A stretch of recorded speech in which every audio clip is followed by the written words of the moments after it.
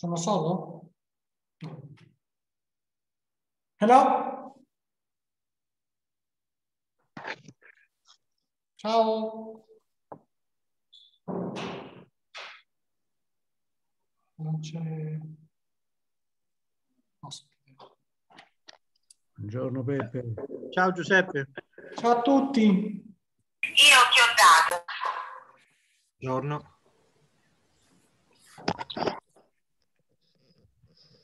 Buongiorno. Non vedo l'ospite però. E a tutti.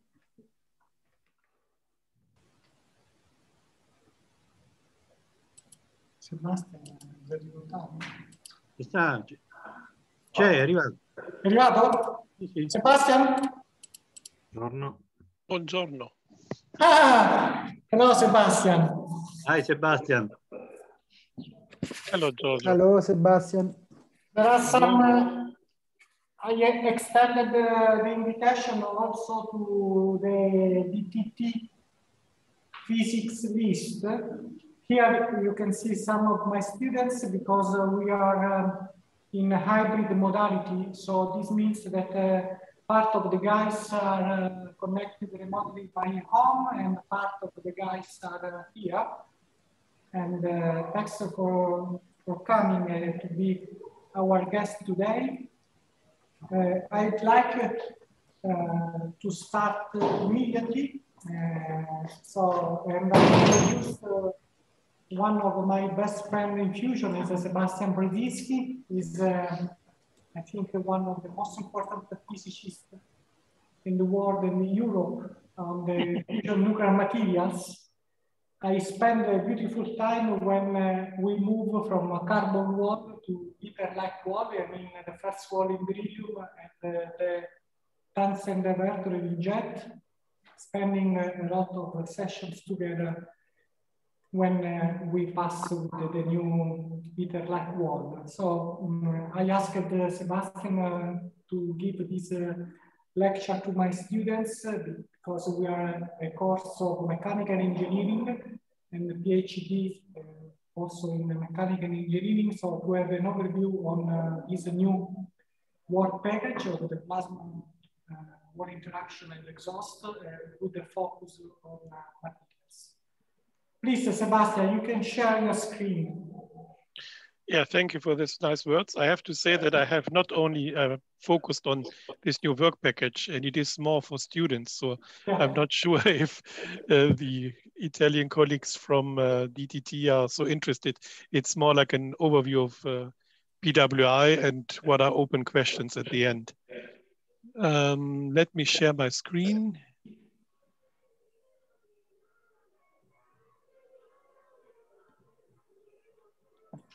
So you have the full screen? No, it's okay. We can see you. So just I would like to ask you if we can record the lecture because there are some students that will join later. Sure. Okay, thanks a lot. So I have changed a little bit the title. It's not only on PWI because this is all still a little bit in progress. Could you mute your microphone, Giuseppe, because it's so echoing? Thank you. So I have changed a little bit the title. It's in the introduction into the divertor physics and plasma surface interaction in nuclear fusion. And what I will speak about is in principle focused on ITER, and there will be at the end some demo aspects. You see here a picture of ITER and the typical size of a scientist.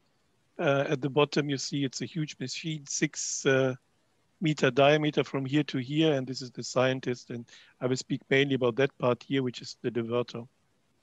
So I have a general introduction, which is really basic, but I will show you that this has some links to really fundamental question when we look into PWI. Then I will speak about the tokamak as such, how it works, and what are the challenges, and I will try to explain why the decision was made to look for tungsten as a divertor material. I will also explain why beryllium is used. Then I will go into the divertor physics a little bit, again, from the textbook. What are the different functionalities and how this works? And then depending, we may here do a break, and then I will speak about plasma ball interaction.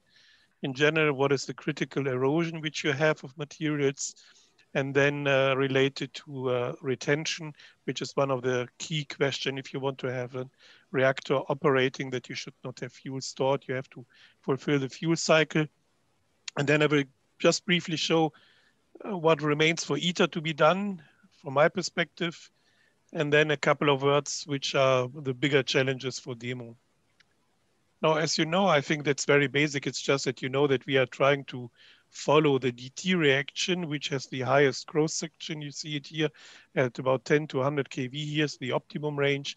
And this reaction has the highest cross section, and you will produce the neutrons, which have the major part of the energy, and an alpha particles, which is a helium ash. And of course, we want to exploit this energy in the wall later in a reactor to transfer this into electricity via several steps.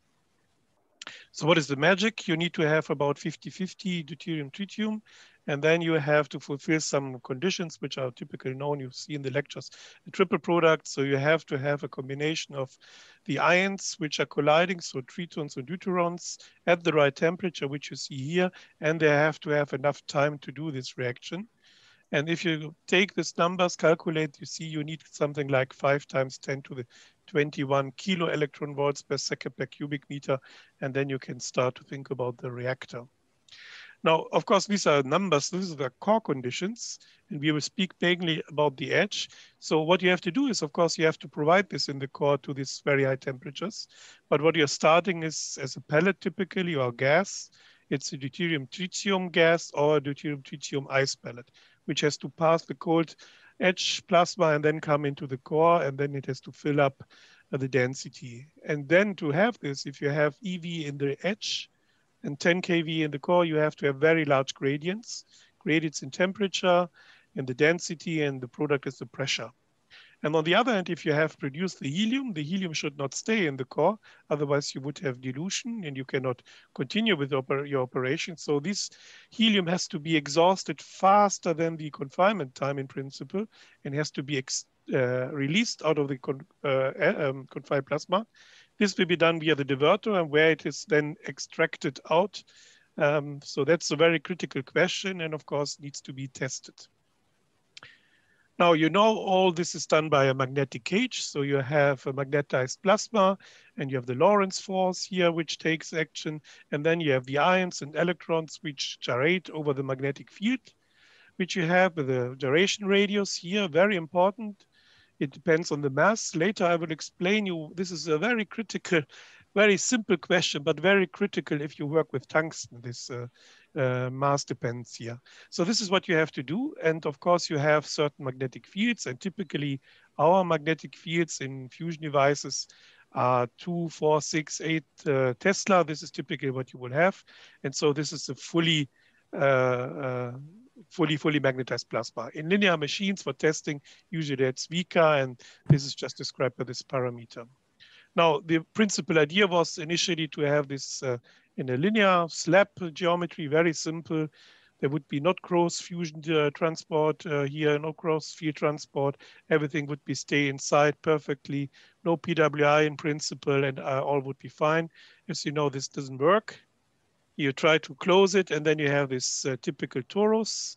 But even this torus, as a torus with only one magnetic field component, is not working. Why it's not working?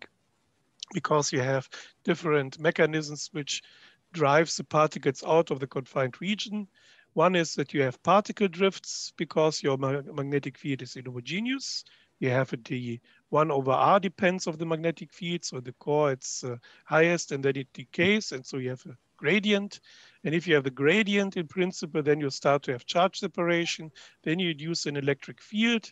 And then you have an electric field cross the magnetic field in that direction, which gives you the E cross B. And this moves the particles out, and then you have an unstable condition. So you have to do more than just to have a torus inside. So this is the drifts which you have. It's a curvature drift and the gradient B drift. Together, this is called the torus drift. And now to make it stable, you have to make this very nice arrangement of a helical structure. So you need a second magnetic field component, not only one inside, but also one in that direction, which is a poloidal. And there are two options, the stellarator and the tokamak. And this is the typical picture you get for the tokamak. You have the very big gradient pressure, which needs to be then balanced by J cross B. B is the magnetic field. And then if you have these, then of course you have these structures. So what you have in addition, to get these poloidal component, you need to have here transformator joke. You induce a plasma current in that direction. It creates inductive magnetic field in this direction, and the green and this green are then creating the black one, and then you have your perfectly confined plasma. In reality, everything is much more complex, and you will end up that there's a lot of turbulence, and if you have turbulence, then you have further transport out, and this is why we don't have a reactor in the moment, but we have to make the machines bigger. We have just to have the isolation better. Now, if you're pointing yourself on a field line, and you follow the field line, then this field line sees these different magnetic fields. As I said, it's 1 over R, and you see it's going up and down, sees different curvatures. And this is typically how it follows up. You make something like 3 to 5 turns before you come roughly to the same position. So that's again the arrangement. As I said, this is a tokamak. You need this inductively driven toroidal plasma current. And so you need always a plasma required to have the confinement perfect, which is actually at the end a drawback, because this only works if it is pulsed, or you have a dB over dt change. The other solution, I will not speak about this, but if you have a question, I can do this, is an arrangement where you have the magnetic field coils arranged in that range here, which provides you directly a helical structure. This is an arrangement how you can do this with normal coils. I'm also working at W7X. The coils look much more complicated, but the plasma looks very similar like this one, not so nice like a donut, but more like a twist. And in this case, everything is done just simply by the magnetic field. And you have this complex divertor geometry, 3D structure. Here, everything is more like 2D symmetric. And just to show you how different it looks, if you look in the machine, I will speak now mainly about this machine, which is JET. This machine has from here to here about 3 meters. That's the main chamber, you see it here. That's the divertor, and you see an impingement footprint of the plasma. You see everything very nice symmetric. And if you look into a stellarator, that's a picture inside of LHD, one of the 2 large stellarators in the world. It's a torsatron. Then you see actually very strange shape, because here behind are the magnetic field coils. And what you see here is the divertor. It's this one. See how strange shaped it is, and very complex. And here the divertor is very simple. On the other hand, this arrangement is perfect. It's steady state. You don't need to have, if you have superconducting coils, you don't need to think about other stuff. You could just switch them on. You have your confinement, and you put your particles in, then start the plasma, and then you have your steady state plasma in principle. Here, usually you have to do more. You have to do dB over dt, and then you have to do current drive to make this steady state in a reactor. Not in JET. JET is a pulse machine. Nothing is actively cooled. It's only a couple of seconds plasma, 20 seconds or so. So this was the introduction. Now I will speak in more detail about the tokamak. Another nice picture from ITER. You see here again the structure. These are these toroidal field coils. You have the torus, as you know, and here's the nice divertor. In this case, everything is superconducting, and you have this very big cryostat to make this long pulse. In JET, it's a little bit different. It's also a different arrangement. You see this one has, I think, 16 coils toroidal, and this one has 32 coils, 24 coils. You see them here. Very nice. In JET, very narrow, which makes the magnetic field very perfect. So there's not really a ripple, so a variation from coil to coil, which makes it a very nice machine to study. You have then, in addition, these coils here, which have been added later on. These are the divertor coils. And what they're doing is, out of this simple circular plasma I showed you before, they make this diverted plasma diverted here with the X point, with the interaction into the diverter area, where you have the major exhaust of particles, and the core plasma is where you would like to have the fusion. This is done by these coils. Now, if you make a design in a reactor, you would never do it like this, because the most expensive are these very big coils, and you would try to make these coils outside to make a maximum volume use of your hot plasma. But in this case, the machine was transformed from a normal circular plasma, and later on these coils have been added. You need more. You need more than only these coils here. You need the transformator. And then you have, this is the primary winding, the plasma, the secondary winding. Then you have in addition this coils here, and Pepe is very familiar with them. This is what you need all to shape the plasma, to make it in the right form and to make it stable. So these are the colloidal field coils. And these coils together, they are 24. This together gives you the maximum what you can do in shaping and operation. Now JET is quite old. It's 30 years now old. In 1997, there was this very famous DT campaign, 60 megawatt of fusion power in a deuterium-tritium mixture. Something like 200 pulses in total have been done. The machine was operated up to 4.8 megaamp, 3.4 Tesla at this location here. And in the moment, it has something like 40 megawatt of input power. It was less at that time. And the record shots were done 20 years, 25 years ago in graphite. Now, I will explain why graphite is not so good in a minute, but just that you remind, this is the time. And since then, the first wall has been exchanged. And you see a picture of the new wall. It's a metallic wall. And the next DT campaign is probably in about 2-3 months. Now, if you take this cross section here, then you can, this typical picture which you see of the magnetic flux surface, and you have a poloidal cross section. Again, this is the confined region inside. It's separated from the open field lines. This is by the separatrix. And this is the inner divertor leg and the outer divertor leg. Then you have a region here we call the private flux region with no direct contact. And then you have this X point, which is a projection. In reality, the particles are going around, and then you have it just as a projection and X, so they are not really crossing in that sense. And then you have here these open magnetic surfaces which hit the target plate, and here's the main exhaust in this configuration. There are also these limiters here, you see them here, they are for startup, and also a little bit to protect the wall side inside. If you now look into the plasma conditions, here in the center, you have something like 10 kV. So the plasma physicists speak about EV, 1 EV, 11,600 K. And you have in the diverter something like 1 to 50 EV roughly, depending on the regime, how the diverter is operated. And we speak here about the scrape-off layer plasma. This is the diverter plasma. And in the core, it's simply the core plasma. As I said before, everything was out of graphite. Now it has been exchanged. And what you see inside here, this area is made of beryllium. The limiters are made of beryllium, and the whole diverter at the bottom is made out of tungsten. It's a slightly different combination. The idea behind is that the beryllium is something like a perfect oxygen getter. I will show how it works in a couple of minutes. And the diverter, and it's low Z, so it's not really harming the plasma, and the diverter should have the best material with low retention and highest capabilities to exhaust heat. So just to show you how dramatic it was if you worked with graphite. These are pictures from my old machine. It was Textor, about the graphite machine. And you see here such limiters when it was operated. And you see these dark areas here.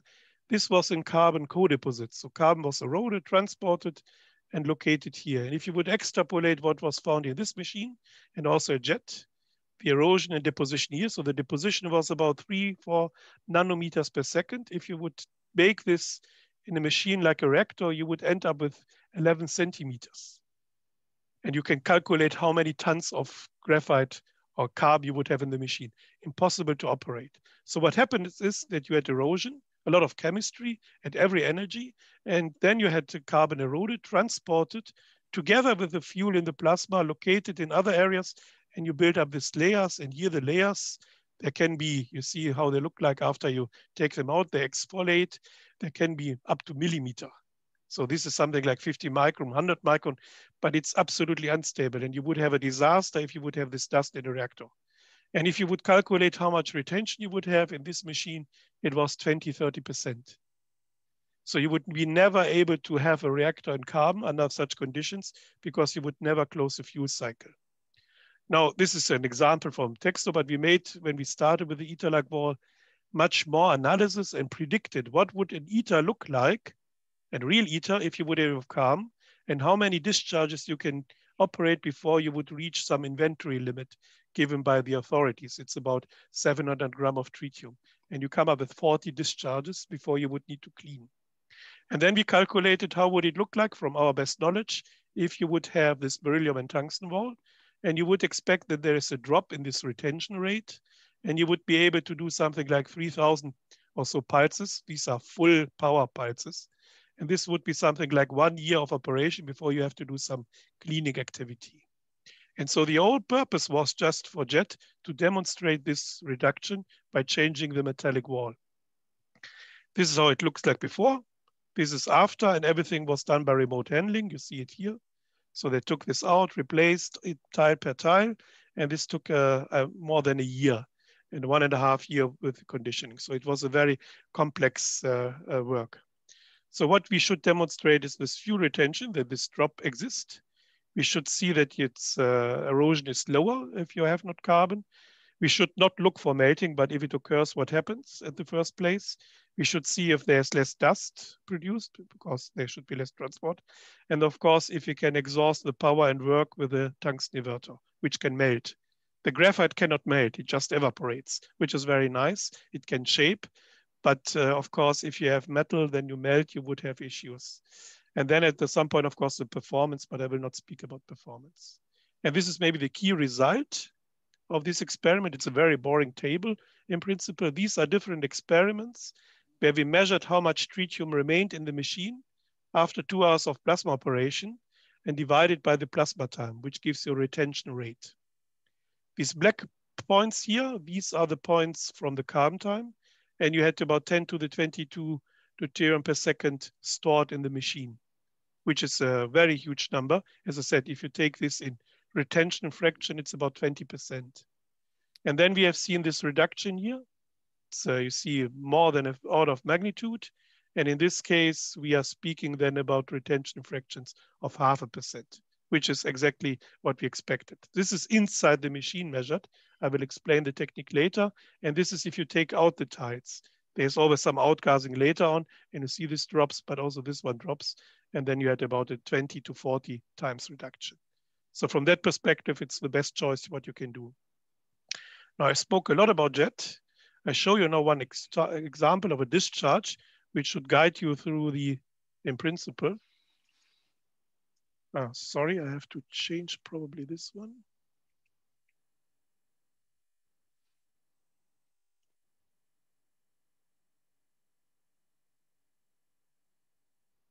No, it doesn't work in the moment, sorry. It's because now I show you it like this. So that's a discharge, you see. First it's circular. Yeah, this is where the divertor coils are not active. You have interaction with the beryllium wall. See here the time running. Then the divertor coils are switched on. You have this D shape. Here's the X point, the contact point, inner outer divertor, very nice. Then it's a little bit power. It's an L mode discharge. And then we have something called H mode, and you see some tripling here. These are excursions. These are drops in the pedestal, expelling particles down into the divertor, which we call ELMs. So that's a typical discharge in JET. Now going back.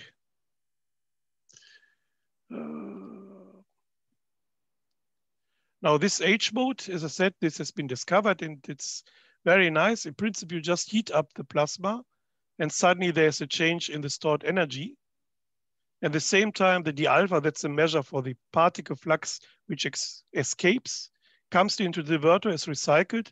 And if this goes down, then there are, of course, less particles reaching the edge, which means the plasma is better confined. And you see how it makes this stepwise drop. And then you have these excursions. These are these called edge localized modes. This was the flickering, what you have seen. And you see here you have less particles hitting the wall. And there is an increase in energy, which is a factor 2 roughly. I took here the original paper by Fritz Wagner. That's from Aztecs. So what happened is you have made this barrier. That's the profile, yeah. So this is pressure profile, temperature times density. That's the L mode phase. And when you have the H mode, then you have this profile. And what happens here, that it collapses a little bit, particles are escaping before it's rebuilt. And then you get again this very nice improvement. So that's very nice. It was the best what you can do for probably also ITER. If you have this, you get with a little bit more power, better confinement. The reason is likely related to shears here, which make an improvement. They're making a barrier inside, but all details, I think it's not yet fully understood. Now, if you extrapolate this to larger machine, then this is one of the major headaches which we have in the moment.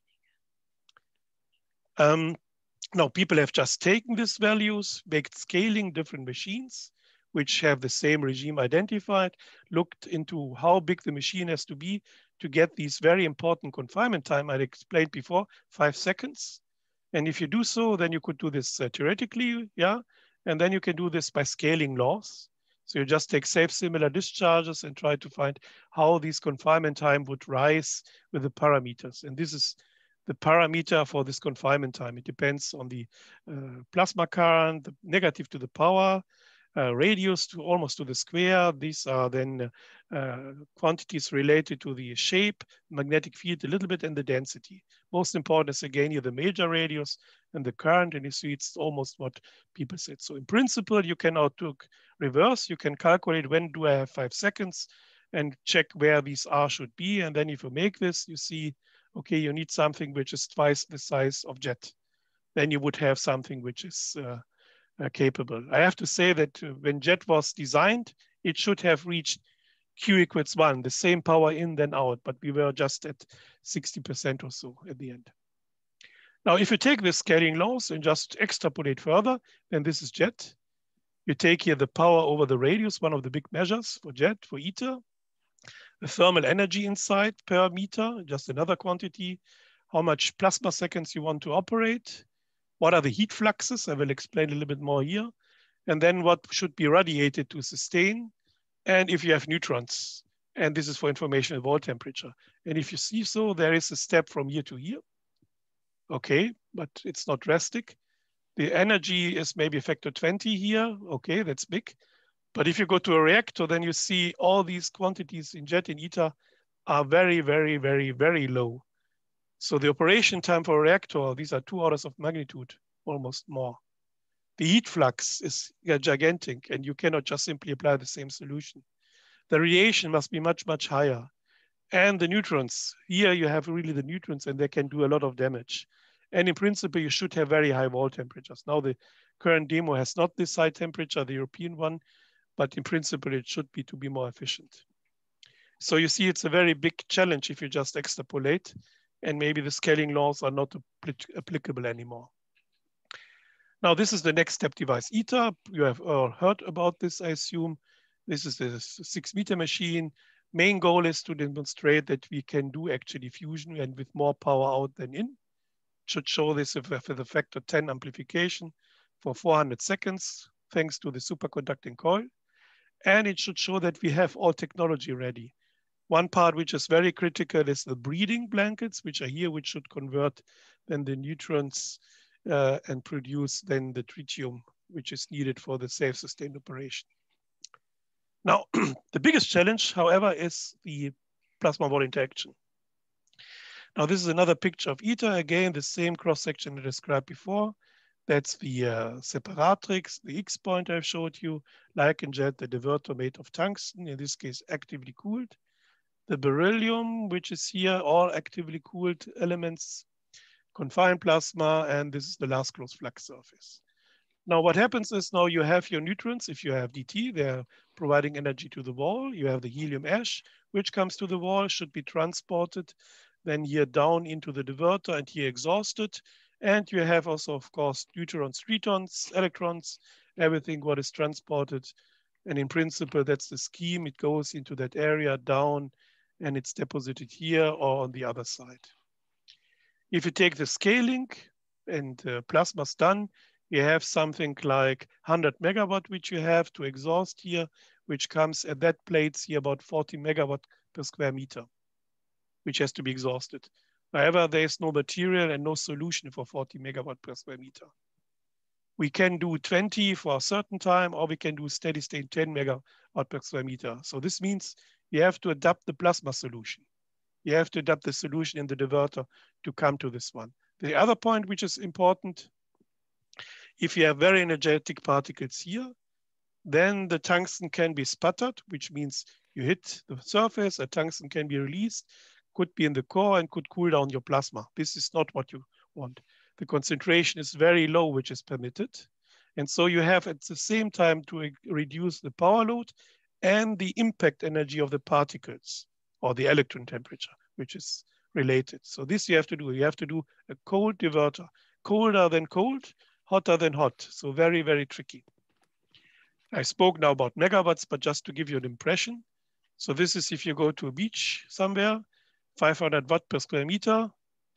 This was when there was a space shuttle, the silicon carbide, again, very famous material also in fusion. It can do something like 0.5 megawatt per square meter when it enters the atmosphere. That's the ITER first wall blanket. It's 5 megawatt per square meter. It's made of beryllium. And that's the divertor design. This one can handle 20 megawatt per square meter for 20 seconds or so, and 10 megawatt for steady state. This is a typical solution. It's a monoblock structure. You see it like this one here. There's a cooling pipe, and this one was not very good. You see that the copper which was used came out, but in principle, it can sustain 20 megawatts or so. Now that's in reality how in ITER it will look like. It's in this case a very large divertor, if you can imagine. That's a man could walk inside. These are cassettes, several tons heavy, and they are like on a carousel, and they can be transported inside and rotated and are exchangeable. This part is of stainless steel, the body, and this is then the cooling system. And in front you have the massive monoblocks I showed you before. And here are the active areas. Now you see another picture here in Katja drawing. You see here these types are all these monoblocks, 40, 50,000 monoblocks or so, huge amount, everything cooled. And this is the dome just to increase the neutral pressure here a little bit. And these are some protection targets if there are particles sitting that area here. Now you have this 500 megawatt fusion power from this factor 10 amplification. This is volumetric. These are the neutrons. And these are the alpha particles which come to the divertor. If you take the divertor area, then you come to this 40 megawatt per square meter. And then you have to do some magic. And the magic is you have adapt the divertor conditions. And this is done by the detachment, which I will explain in more detail. And then you can come to less than 10 megawatt per square meter. And then you have these transients, which we don't like to have. These are the ELMs. And at the same time, you have a huge flux of particles, 10 to the 24, 25 ions per square meter per second. And you should be, to avoid the sputtering, less than 10 eV, or in this case, it's the impact energy. And this is how it looks like. So that's the typical heat flux which you have as a profile at the midplane.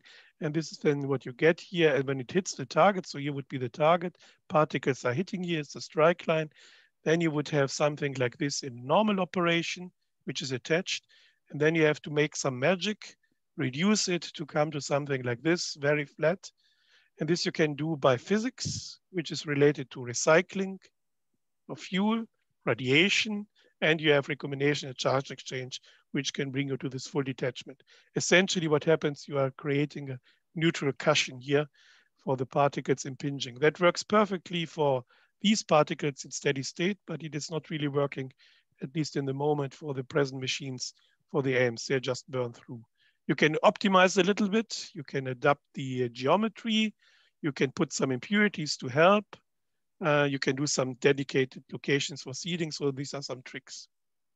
Now I explained to you all these details and about the material, but why on earth do we take tungsten for the divertor? So we are looking for something which has a very high melting point. So because you have these very high heat loads, so there should be a lot of capacity really that you can go to high temperatures.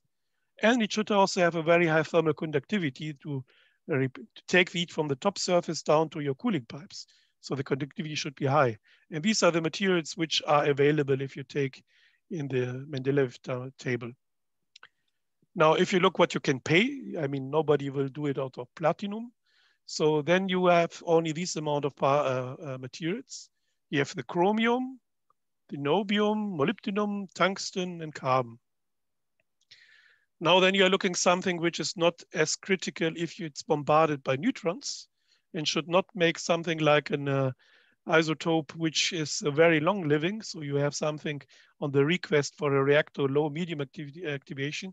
And then actually molybdenum, which is very, very nice, super as a material, easy to handle, is not really useful. And then you have the chromium, the carbon, the tungsten remaining. And then this is the main change I explained before for the ITER-like wall. You cannot use the carbon because of the dust production by erosion or deposition and then the retention. And you end up with chromium and tungsten.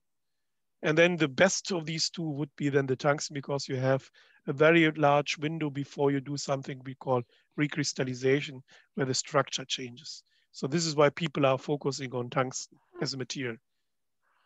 This is the melt temperature, very high. But of course, you can then make structures, you can optimize it, but this is why people used tungsten as material.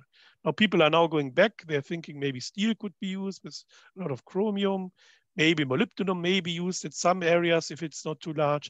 So there are a lot of discussion. And why? Because this tungsten is very, very complicated to handle. It is brittle and it changes the recrystallization. It can crack. It has a lot of issues in that sense, though it is superb from that point of view I showed you here.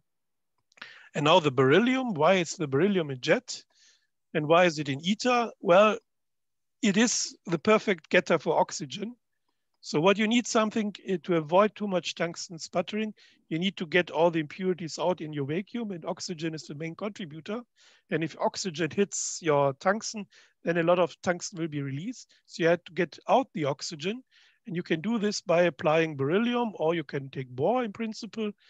The beryllium in this sense is a self-refreshing in situ conditioning technique in jet and ITER. So what you do, you cover a little bit your surfaces, like at the wall, like the recessed area, and you gather the oxygen, it's just buried inside. And so it's out of the cycle and cannot sputter. Now, if you take a boronization, then you have to replenish this every time. Or if you have like jet or ITER, you will have always beryllium erosion in the first wall, and you have in situ the conditioning, which is perfect. Super solution for jet, super solution for ITER, but it is not applicable for a reactor. Because if you would take a reactor in beryllium, then you would have again a lot of erosion, a lot of dust, and it's not compatible. So you need to do something different for a reactor. Now coming to the divertor physics in more detail.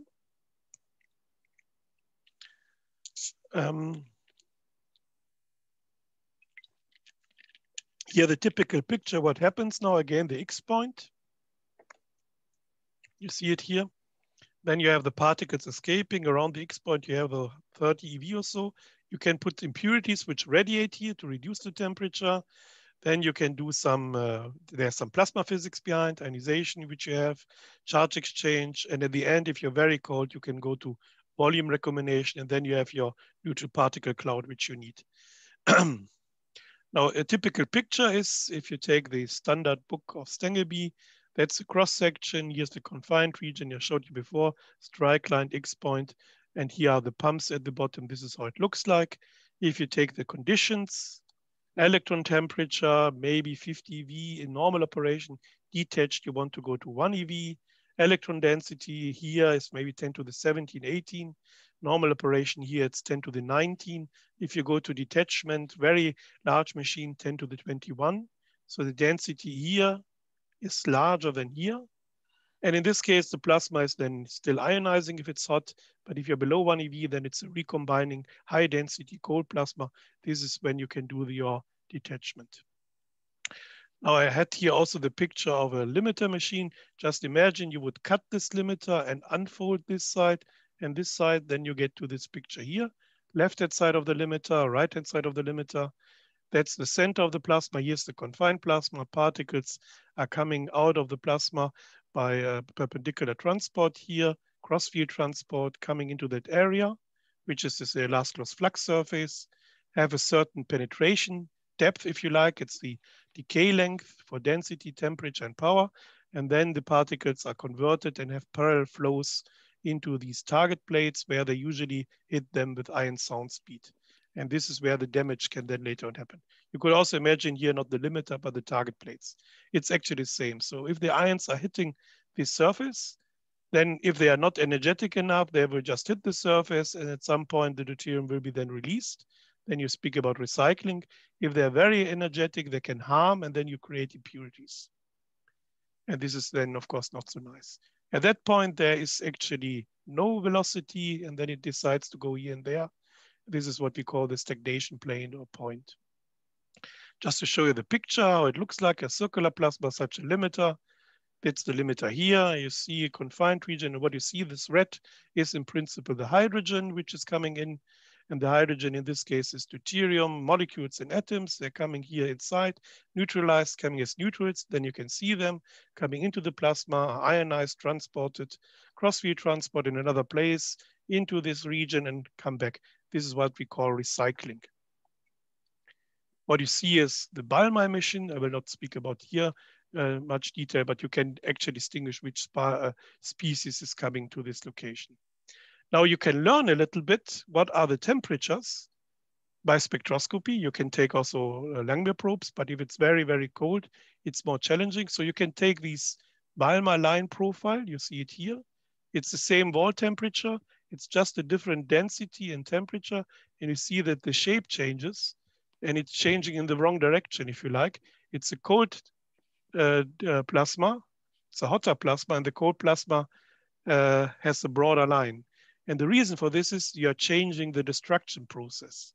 So you start with a molecule from the surface, and if it's very hot, then you produce a hydrogen atom and an ion. This one has a certain energy, very low, this one. And if it's this temperature range, you go directly here and produce two typical hydrogen atoms from quantum energies of a couple of eV, which you have here. So you can look on the line and you can say which of the paths you have.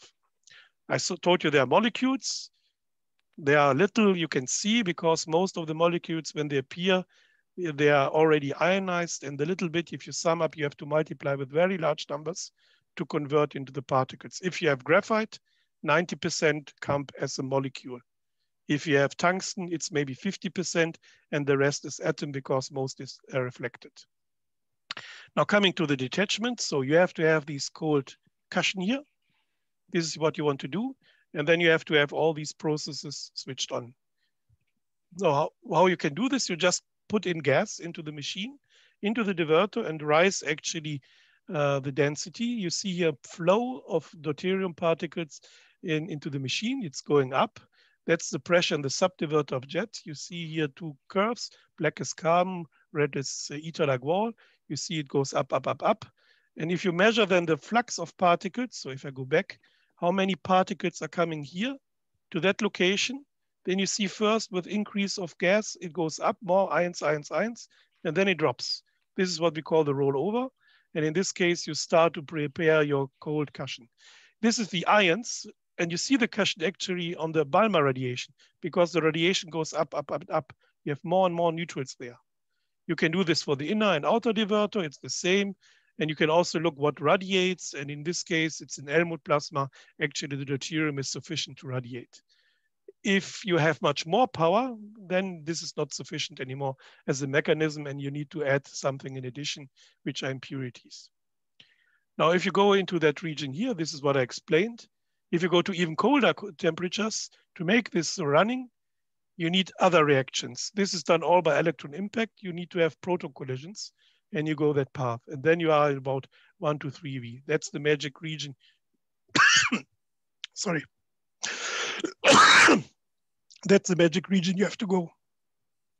The physics is very, very complex because all these molecules which are present are doing a lot of vibrational excitation. And then you have different paths and different mechanisms. So that's one of the hot topics still in the present device because it's only for hydrogen, but you can imagine deuterium, tritium, and that's very, very complex. If you have a machine where you have a very large distance between the X point and the target plate, then you can even see the different zones appearing. This is from TCV, where they could really show these different ranges, ionization, charge exchange, recombination, and then finally the density drop. This is what you can do. How you can diagnose, you look on radiation, but you can also look on the Balmer lines. You see recombination lines. You can take these and calculate backwards what conditions. This is an example from Aztecs I have once measured. It's a 1.2 eV cold plasma. This is really what you get here. But what you need to do is you need to have a very complex model. complex model to describe all these collision radiation processes, stolen here from a paper by Ono. And this is actually what you can see if you have here the target plate in linear plasmas, but it's equivalent to the picture I showed you here. Now, if you have more and more power, you have first to come to this regime that you can use this radiation. So you have to have some impurity radiation before you can really come to this very cold recombination range. In jet, this is done typically by seeding species like nitrogen and neon. And this is the peak heat flux versus the irradiated power in total for the different species. You put more of the species in, you radiate more, the power goes down, and you have created, you can see it here in experiment, you have created actually your cushion, and you see how the profile, this is again the strike line, how the profile of the power load goes down, and in the end it is really flat as expected. Now the species behave a little bit different depending on the plasma and the regime. The nitrogen typically radiates mainly directly in the divertor. It has an optimum range from the temperature, something like 30, 40 eV if you like. Whereas the neon is a little bit different. It also radiates at higher temperature, and so it also, there is some radiation in the mantle outside. So for the size of a jet machine, nitrogen may be the best. If you go to larger machine, neon might be a better case. Just to show you now an example of such a discharge, this is one of the record shots we have done in nitrogen. And now again, I have to go out, unfortunately. Ah, no, I can do it. Discharge starts, limiter, so somewhere here, then nitrogen is applied. When the nitrogen is applied, it's a very stable, long discharge. Nitrogen is switched off, and you get again this very big Elm excursions. Plasma stops. You turn down the magnetic field and the current, and you see how nicely it will land. Sorry, that was with sound. So that's a typical super discharge with impurity seeding. This is what ITER has to do in principle. Unfortunately, we were not able to continue with such discharges in the recent years because in jet, nitrogen is not allowed as a material for seeding because of some pollution of the uranium beds. In ITER it is. Just to show you this plasma, it has a very good confinement, high density, low Z effective. And we have done similar now at a higher beta N, really very important discharges. The temperature is very low, so you don't have tungsten sputtering, steady state, only by some elms inside. These are typical pictures for the seeding. Inside you see neon, argon, nitrogen seeding. Here's the location. This one should be actually mostly here, and here you see some kind of mantle around. And so there are some differences. Unfortunately, we were not able to get more than 65 to 70% radiation in the divertor. Then these discharges are unstable. And I think that I can now make a break, Giuseppe, and then we can continue maybe in 5 minutes or so. Okay. Thank you. If you have questions, I can also answer already questions. Question from outside? No questions. Inside? No questions. So we can have the break. Just 5 minutes that I can drink some water and then we can continue. Okay.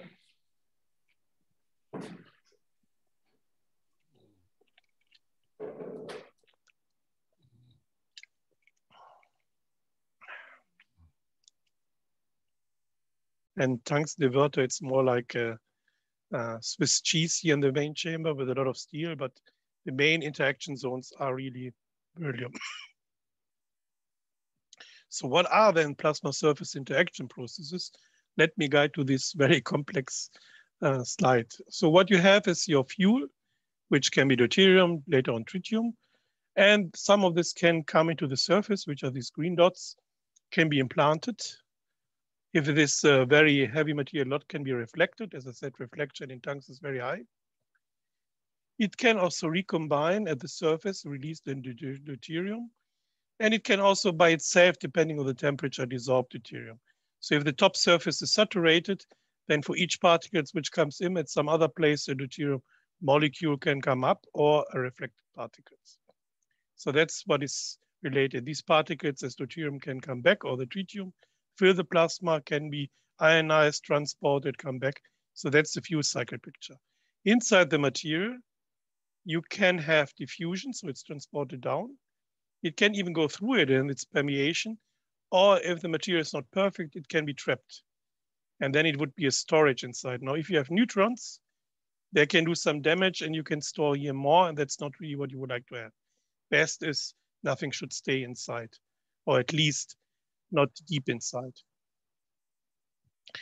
Now, if you have a certain energy, what can happen, of course, is that you start to damage your surface material.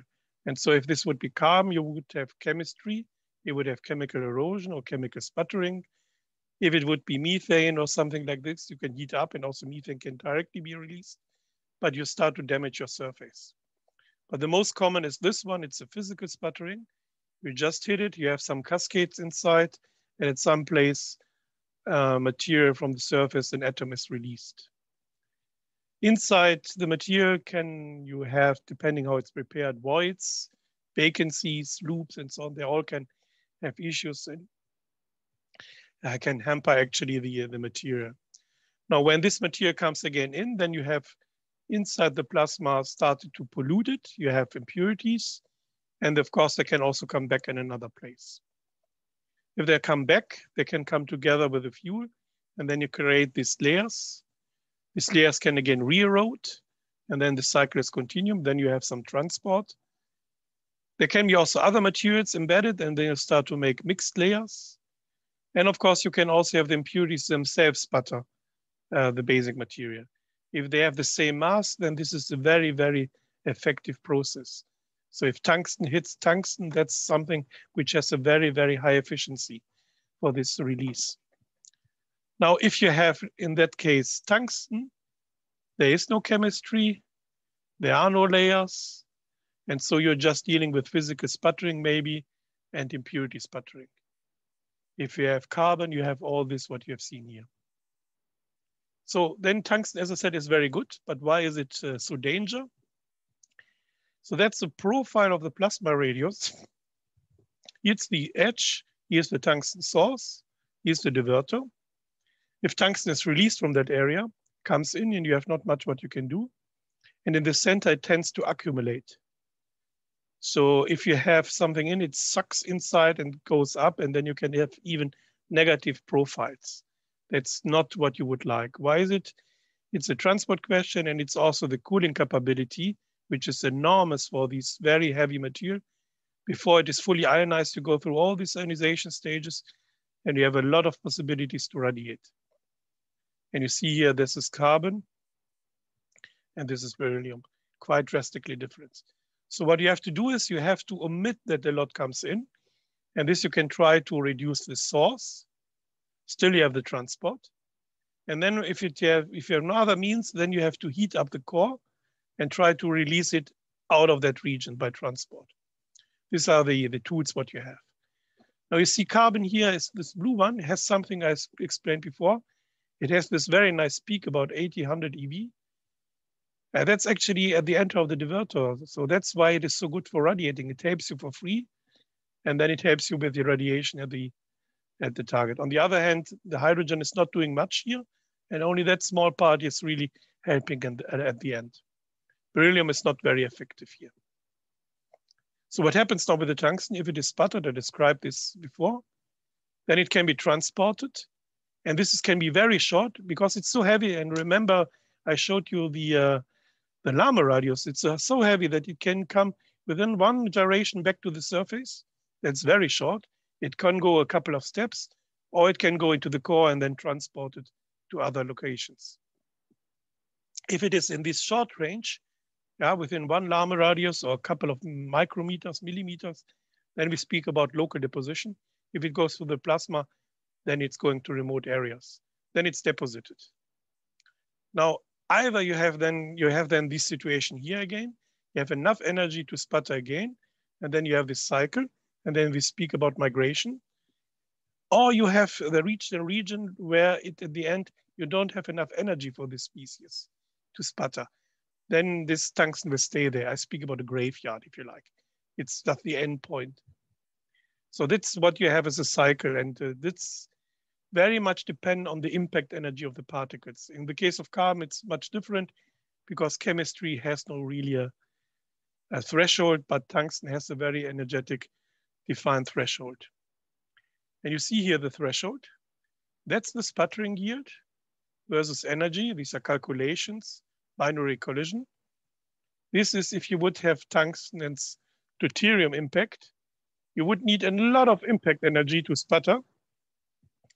If you have a hydrogen plasma, it's almost impossible to sputter. It's so light that there will be no effect. Tritium is a little bit increased. If you have an impurity, like beryllium, carbon, nitrogen inside, then these curves you show you, this is sputtering of tungsten by this species. It's possible. So what you have to do is you have to have your plasma colder than that point here, that it will not sputter. This is what is the threshold in energy. I have for reference also beryllium. You see it here, it's very light. And the physical sputtering of carbon. You see that more beryllium can be sputtered at low energies if you just take the physical sputtering. But it has also the chemical branch here. And this one is continuously high. And this was the reason why you had all these layers, dust, and co-deposition. So we are speaking about tungsten, deuterium, tritium, and some seeding species. And so you are somewhere here. If you go on the left-hand side, no tungsten should be released. And so everything should be safe. So if you have the right divertor regime. Now you can also look how much can the plasma accept. This is the tungsten in the core, and it accepts only 10 to the minus 4 or 5 before you start to radiate too much. These are other species. And if you have carbon and beryllium, radiation is not really the dominant one for a reactor. It would be just the dilution. You don't have enough partners of deuterium, tritium anymore to collide and make fusion, but you would have a lot of beryllium, which would compete. Now, in the case of jet, beryllium is the main impurities because you have a lot of beryllium from the wall. It's sputtered according to this curve. And then the beryllium comes into the divertor and can interact with the tungsten. And if you see this is again a yield versus temperature. This is an Elmwood plasma going high in density, low in temperature. Then you see if you go down that curve here, there's almost no sputtering. You have reached the threshold. And these are measurements in hydrogen. This is in deuterium. And you see there's the energy, something like 40 eV or so of impact energy, or something like 8 eV or so of temperature. And if you're here, practically no tungsten would be released. Now, there is something in addition. That's gross. Gross erosion means you start with the tungsten, it comes inside. But as I said, it is so heavy that you would have the chance, if you have the iron, and within a Lama radio, it can go back. So effectively, not every tungsten which is released actually enters the plasma, but stays in the divertor. It's screened and it's locally redeposited.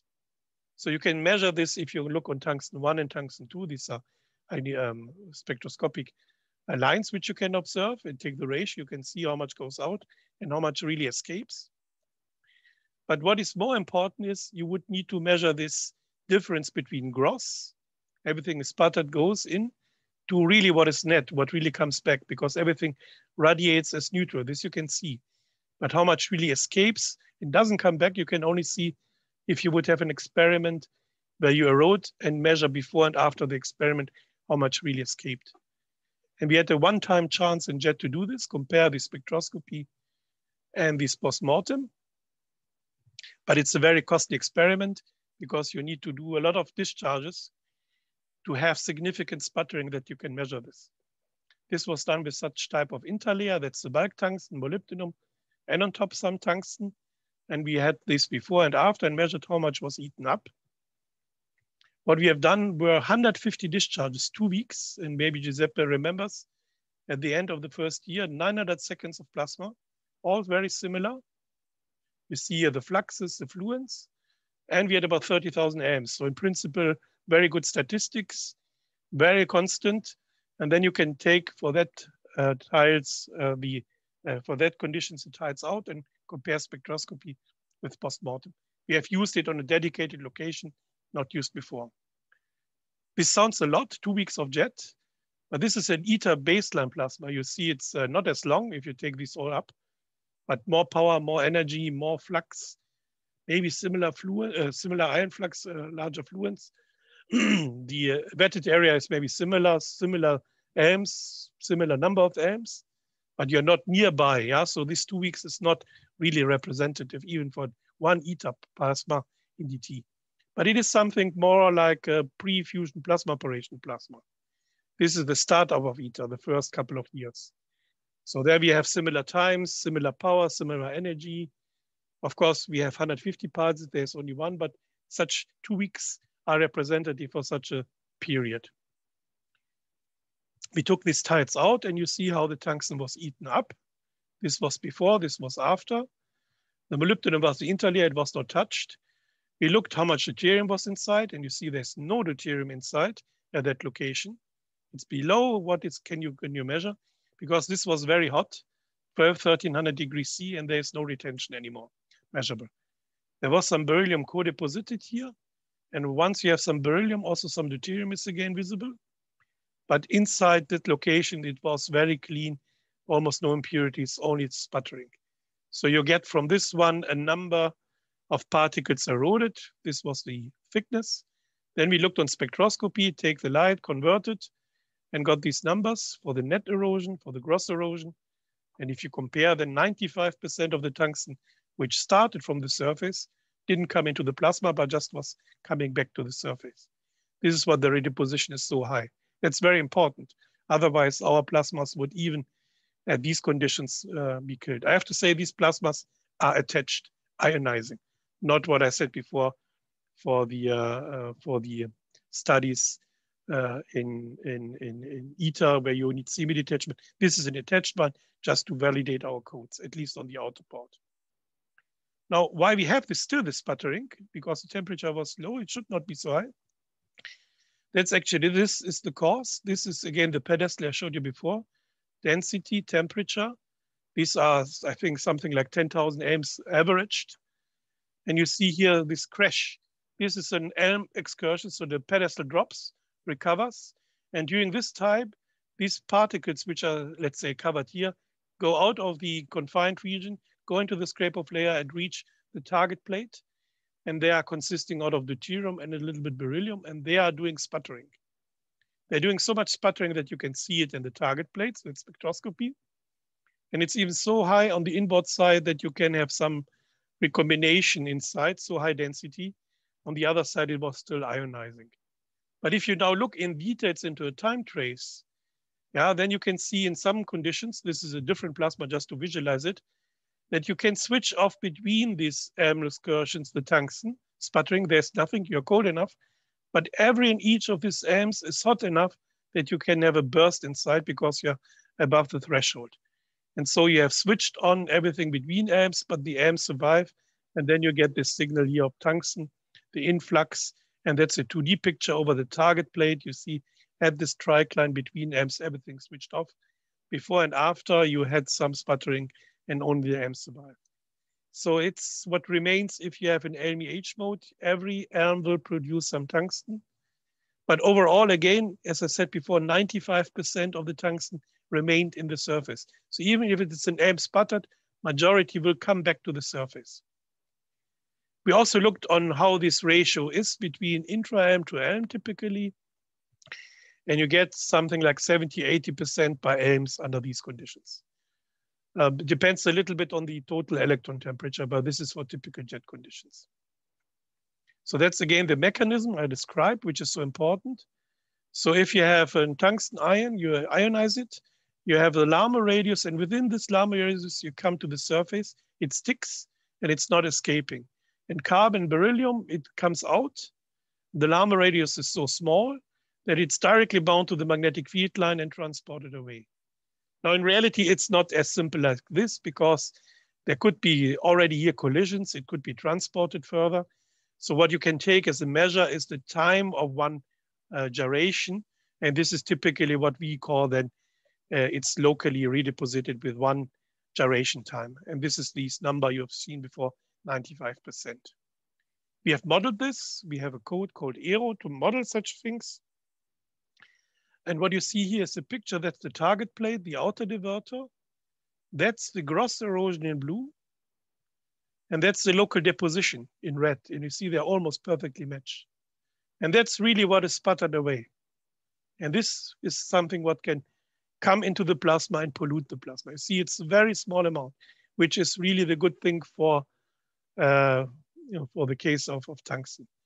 This is for the inner divertor. It's slightly different. It has some different geometry. And we have done this for the ELM phase and the inter-ELM phase. And of course, during ELMs, it's not as perfect as between ELMs. And on the inner divertor, between the ELMs, the inner divertor of jet was detached already. Nothing happens, and you had only the source during the ELM. Now, there's something else which I should say. If you have the tungsten in, and I go back to this graph here. Now, if you have tungsten in the confined region, there is also some tungsten in the pedestal region. And if the pedestal breaks, drops, then also the tungsten can escape. But if it escapes, then of course you have no more pollution inside, which is a good thing, because it tells you the tungsten is expelled from the confined region. And what you see here is actually such an effect. This is increase of ELM frequency and increase of source. As I explained before, every ELMS is counting some tungsten. You see it goes linearly up to a certain frequency. Then this drops because these ELMS are different in impact energy. These are something like type 3 ELMS. This is type 1. But you see between 40 and 60 hertz, it still goes up. But if you look how much tungsten is in the plasma as a content, then you see it rises only up to 40 hertz. And then it is something like constant, and then it drops. And the constant is that you have expel of tungsten from the confined region. We are speaking here about flushing. This is what you get in jet. For ITER, it may be different. So that's the holy question. What happens in ITER? Some models predict that instead of going out, more tungsten would go in. That's a very critical question we are trying to address. We looked here into the concentration in the core, and you see it was fine. These plasmas had very low concentration. They survived. Now, I also said something about these impurity radiation inside. If you have this cold blob, that's an example. You have here very large radiation in the core, 60 megawatt with 60 megawatt input power 20, and you cannot survive. But if you have core heating, in this case is iron cyclotron resonance heating, you see here the drop, the plasma survives. Otherwise, you have a collapse and it drops. So you can apply core heating. This can also be done in ITER. I spoke all about tungsten now, which is the most critical. The beryllium is not doing so much to the plasma itself, apart from doing the sputtering, but it is not really harming. The only thing where the beryllium plays a role is in the retention. And so what we have to know is how much beryllium is produced, because there can be co-deposition. And so we modeled this. This is again aero code, you see it. It's a Monte Carlo code describing with the plasma background. This is an H2D arenal plasma background, the interaction with the wall. This is then the erosion and the local deposition. You see it's eroded in the main chamber and deposition in the divertor, as you can expect it. We may compare this with carbon, and if you do the comparison, then you have less eroded, less transported, and less deposited, because there is no chemistry simply. The same code has been applied for jet, as I said here, in all molds, different conditions. We have looked whether it's deposited in gaps, in divertor, in the chamber. And the same code has been used for prediction to ITER. And unfortunately, what we didn't expect is that the shape would change inside of the deposition. In jet, everything goes back into that location here where the deposition takes place. Unfortunately, in ITER, with the same code, just different plasma conditions, a lot of the beryllium stays in the main chamber, which is good for the beryllium, of course. You will not have so much net erosion, but you can have co-deposition in the main chamber, which is very difficult to get rid.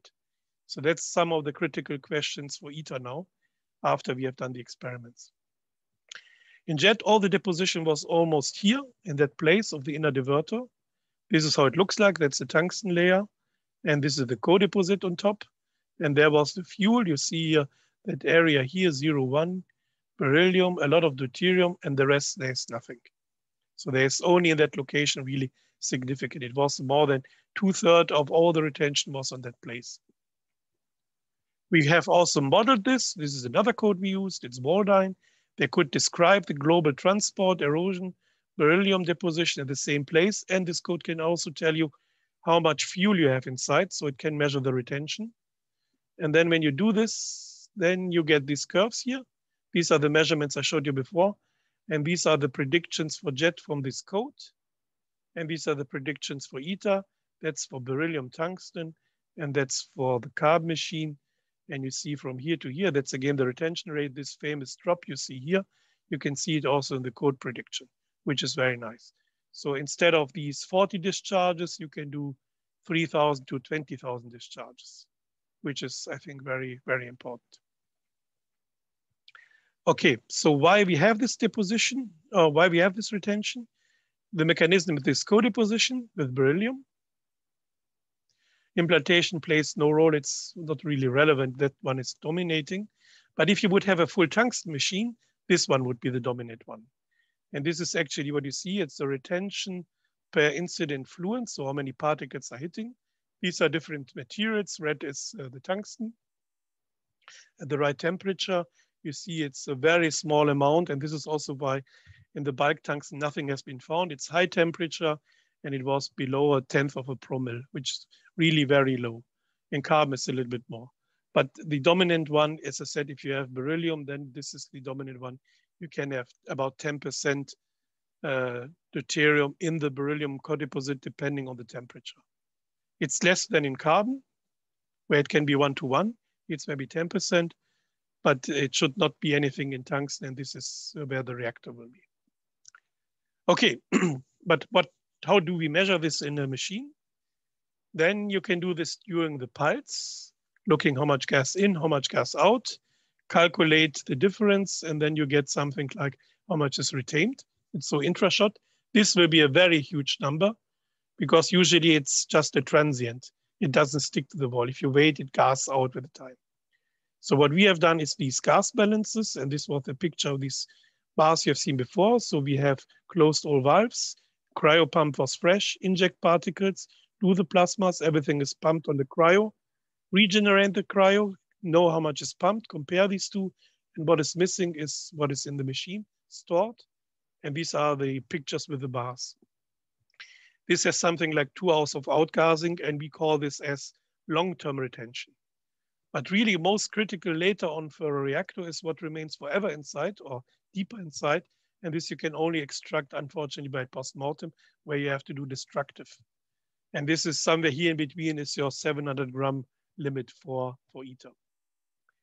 As I said, this is a scheme. These are the measurements.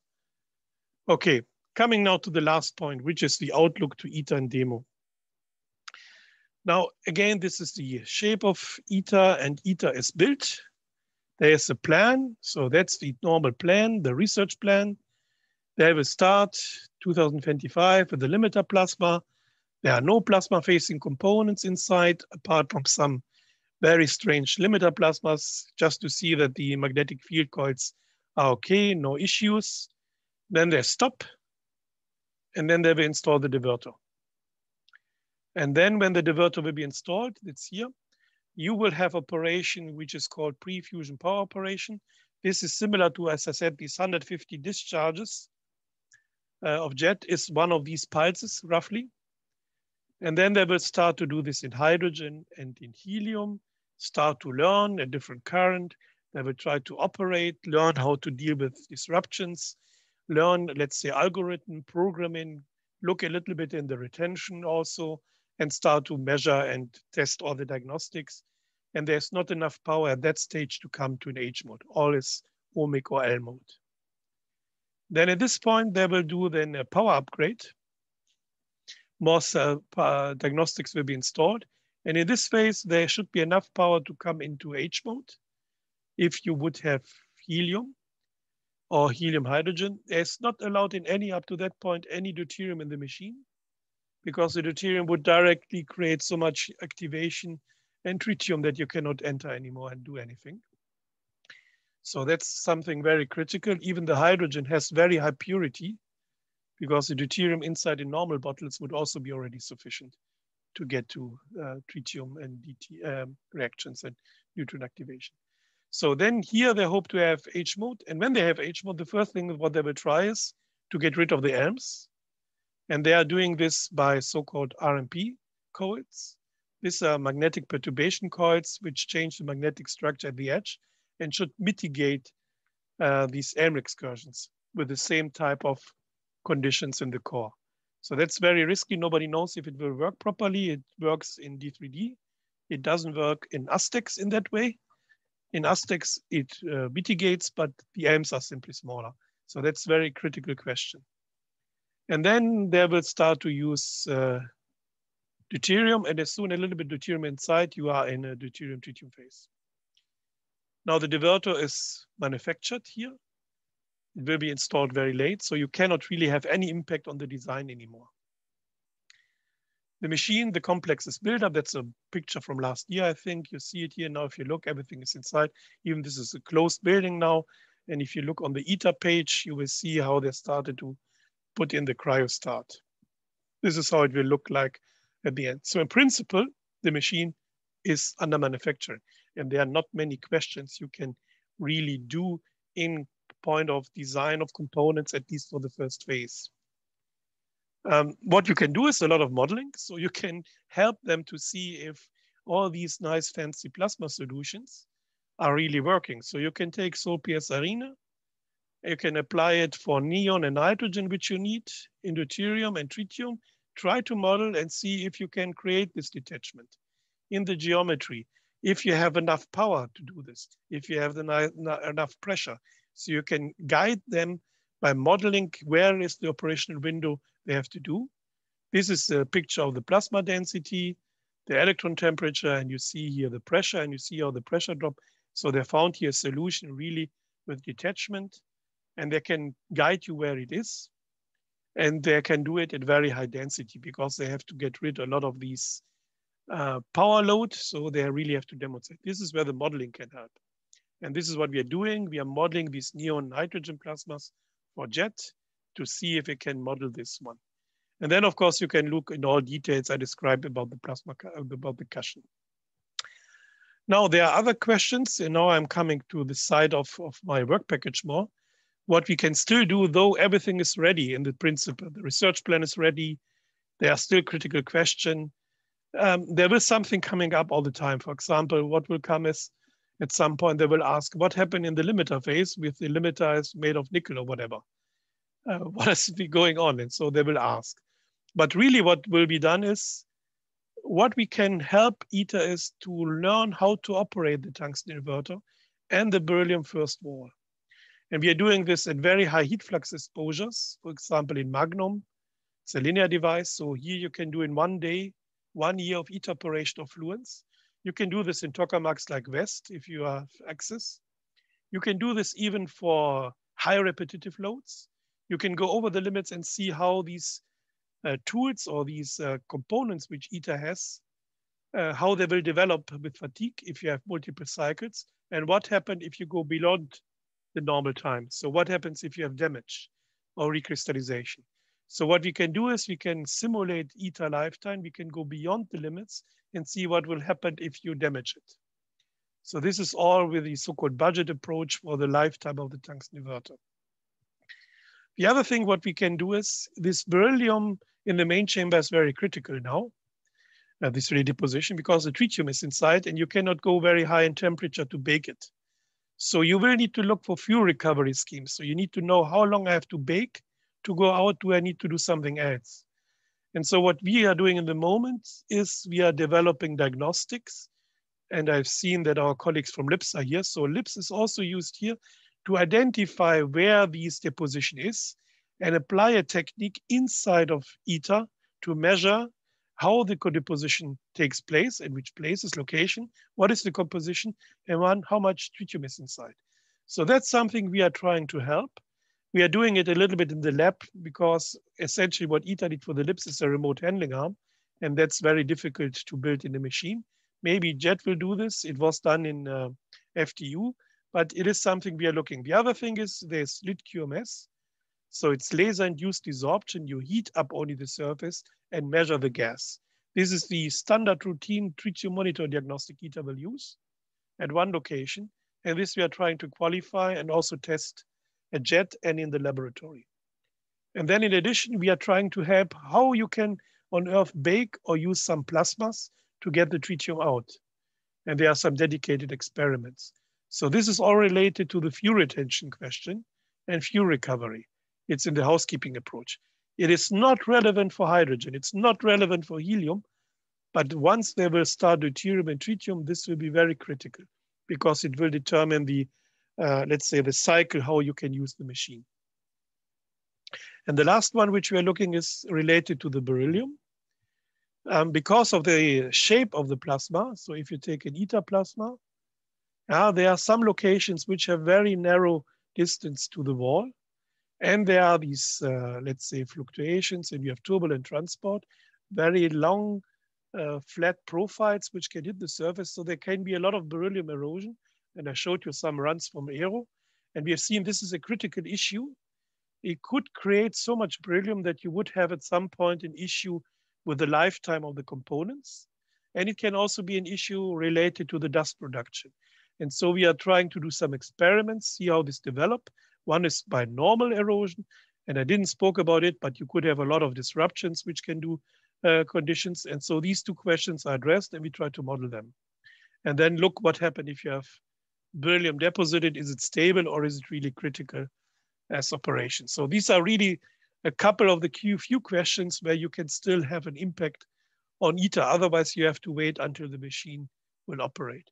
We know there are a lot of issues. We know melting, I didn't have time to speak about this. We know that there are these issues with the power decay length. All this is known, but you cannot do anything. But these three are some regions where you can do something. And then on the other side, which is more critical, is demo, which is on the long-term perspective. And in our work package, we are trying to address these questions. Now I showed you at the beginning how big the scaling is. And the machine we are speaking is not 500 megawatt ITER, but 2 gigawatt demo. But still you have the limit of 10 megawatt per square meter. And if you do so, then you will see you cannot tolerate any real transients. So in principle, you should have an ELMI H mode without ELMs. So it means the same confinement, but no excursions. That's something which is a very big question how to achieve. It's done in the tokamak community.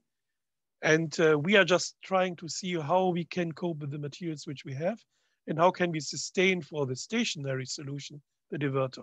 We don't really count on the amps. They have to be mitigated by either plasma or by very dedicated control schemes. The other thing we are very worried is about the tungsten because, as I said, demo will not be beryllium in the main chamber, but it will be everywhere tungsten or tungsten and steel maybe, but mainly with some tungsten surface. And then you don't have only tungsten coming from here and here, which can be screened, but it can also come from the sides here by charge exchange neutrals interaction. And this is poorly screened and can soak into the core. And then you have to be careful that you're not reaching the high concentration. So that's very, very critical. At the same time, you have to apply seeding impurities. You have to have pumping available that the machine can survive. You have to breed tritium and you have to get the helium out. And all these is big questions, very big questions which have to be answered. So we have started to simulate machines in full tungsten with this aero code. We are looking on sputtering, how is it transported, how much is from the main chamber coming out with neon or nitrogen or argon or other species. So we try to simulate how it will look like. We are doing at the same time tests, and this is in a linear plasma device. This has plasma conditions at that place like in the divertor of demo. And these are monoblocks potential solutions. So we are trying to see how these components work if you have a year or so of operation. We are looking then also on something in addition, because this is without any neutron damage. But what happens if you have neutron damage? Is there any retention inside? How critical it is? Is it accumulated? Is there a combination of helium damage, neutron damage increasing? And out of your less than a promille of retention, you can easily get to 1%, which is then critical. Does it stay? Can you get it out? These are questions which are looking, and that's only relevant for demo, because this damage you can only produce if you have the very high flux or neutron fluence. Then we are looking into the retention in the radiation in the divertor. As I showed before, I showed you a discharge from jet with nitrogen. This is a discharge from astex with krypton and nitrogen. Again, the divertor radiator, and you see some core radiation. These discharges reach more than 90%, which are very good. And of course, we are looking also to other diverter solutions, because the diverter in the single null like here might not be enough to get rid this 20 megawatt or 10 megawatt. And then you have to look what are different possibilities. And not that this is enough of a challenge. You have to look also how these can be pumped away, that it's sustained, and you have to do this for steady state conditions. This one I explained already. So very critical for ITER is again this gross and net erosion and how much really is there. There's one challenge. Nobody yet has really exactly the conditions of a demo divertor. The density is so high that you could have more collisions. And if you have more collisions, then this prompt deposition is not really working anymore. And also if the temperature is so low, it's also not working because you're not ionizing. So you have to see where exactly you are, because you are so cold that you're not sputter enough. But if you sputter, it can escape. So it will be a very complex description on the target plate where you are. And we are trying to simulate this. We're also trying to look if this radially deposited tungsten has the same conditions like the eroded, the normal tungsten which you built in, or if there's different properties. So this is something we address. And then there's this very big question about all the retention if you have trapping defects, neutrons, and how much, what happens actually if you have neutron damage and you have permeation through. That's a very critical question related to the licensing also for demo. A demo will also have a licensing, maybe not 700 gram, maybe 2 kilogram of tritium. But if there is too much in the wall or the diverter stored, then you have also an issue. Plus, this tritium, which is stored inside, is not anymore available for the fuel cycle. That's really critical. Fuel cycle is this one here. You see how the pumping is done. So we have here dedicated studies with the fuel cycle in the different geometries. And we try to find out if you can really extract and operate the diverter in the right regime, because it's always related to injection of particles and pumping of particles. And we have in some regions probably reached the limit. And what remains is then which might be the alternative diverter configuration, which is capable to exhaust more than where we are now, because we might be at the limit with our single diverter and one radiator. We may need to do a long leg, we may need to do double null or very complex one, whereas these complex one might not be capable or not be possible in environment of a reactor. So we have to see which is the best one. And with this, I think I'm at the end, just at the end. We have developed, or this has been developed in Eurofusion, components for the diverter. This is how they look like. Again, this monoblock. They are tested. You see they can survive more than 20 megawatt for a very short time, which gives you some freedom. But of course, these are 5 cycles. And a reactor diverter should sustain 2.5 years or so before the neutron damage is so high that you would lose performance.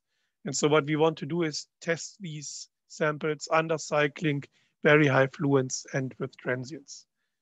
And with this, I am finished. If you have questions, or if you have later questions, you can send me questions.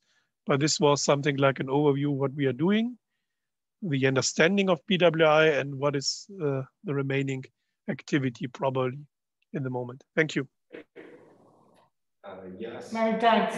There are a question from inside. I come here. Yes. Welcome.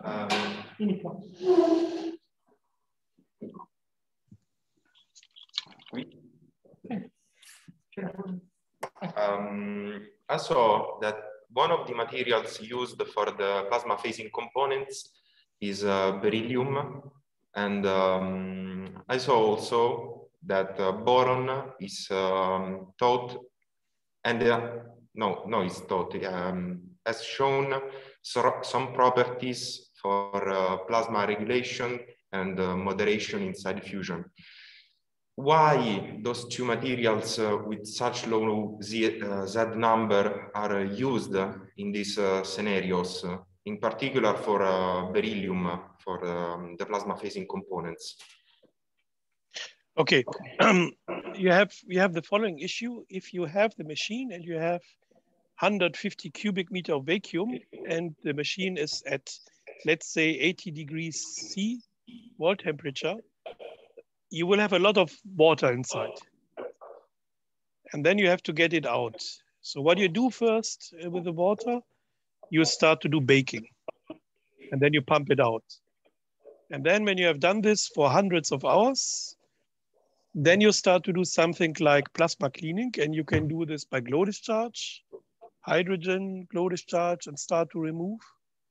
Or you can do some more fancy techniques. And if you've done so, you will still have a certain oxygen concentration. In present day machines, it's very critical if you have tungsten, because every oxygen, if you go now to, where's the picture? If you now have an impurity like oxygen present,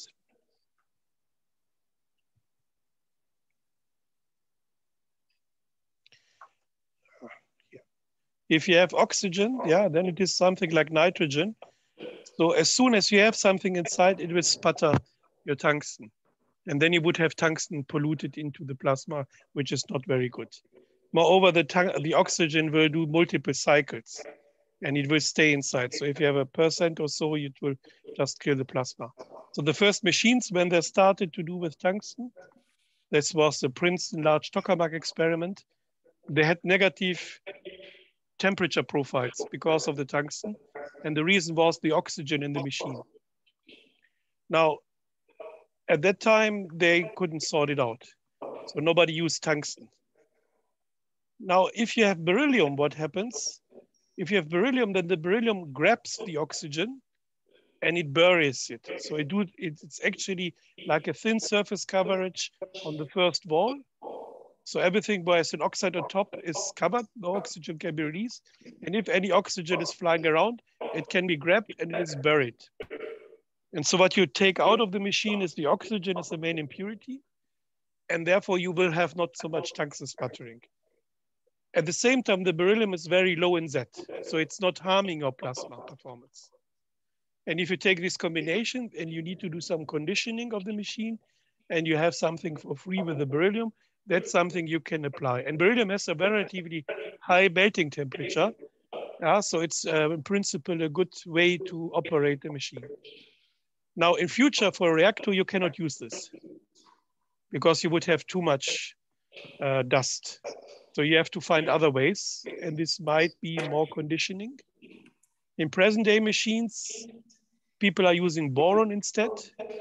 So they have this boronization. So it's a B2H6 in helium in a glow discharge, and it's deposited something like 50 nanometers, and it lasts for a certain time, and then it's gone. But if you would do this in a reactor, then you have to do this for every pulse. So these are only transient solutions because we are not good enough in wall conditioning, if I may so. But it's not good for a reactor. The same is also for lithium. Okay, thank you. Other questions from inside? No. There are some questions outside.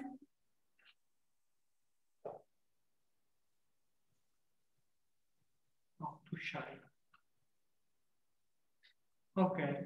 If there are no additional questions, I would like to thank again Sebastian for this. Sorry, I would ask if it is it possible to listen again the speech to obtain a record? You have to contact me. Okay.